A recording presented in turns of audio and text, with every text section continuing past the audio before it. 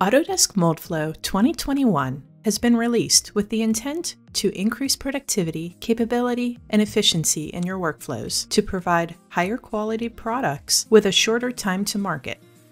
Let's take a look at some general enhancements that both Moldflow Advisor and Moldflow Insight users will notice within Moldflow 2021. Something that we continue to do each release that can be noticed within both versions of Moldflow is the auditing of the material database. The 2021 release includes a total of 11,500 thermoplastic materials.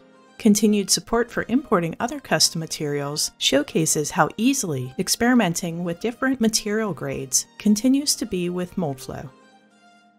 The 3D Sync Mark solver is now able to capture the impact of shallow and wide ribs that past versions of Moldflow may not have captured.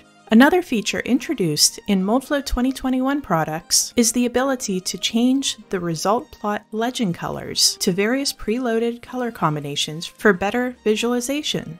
When launching an analysis, you'll now notice a new job manager. The new Simulation Compute Manager, or SCM, replaces the Simulation Job Manager from past releases. This browser-based job manager improves solving performance while adding a greater ability to share job status and monitor jobs remotely.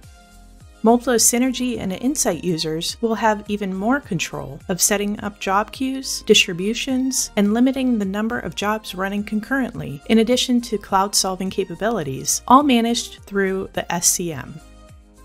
A change to the Application Programming Interface, or API, offering has expanded access for all license levels of Moldflow Insight 2021 users to be able to perform user interface and solver commands with scripting.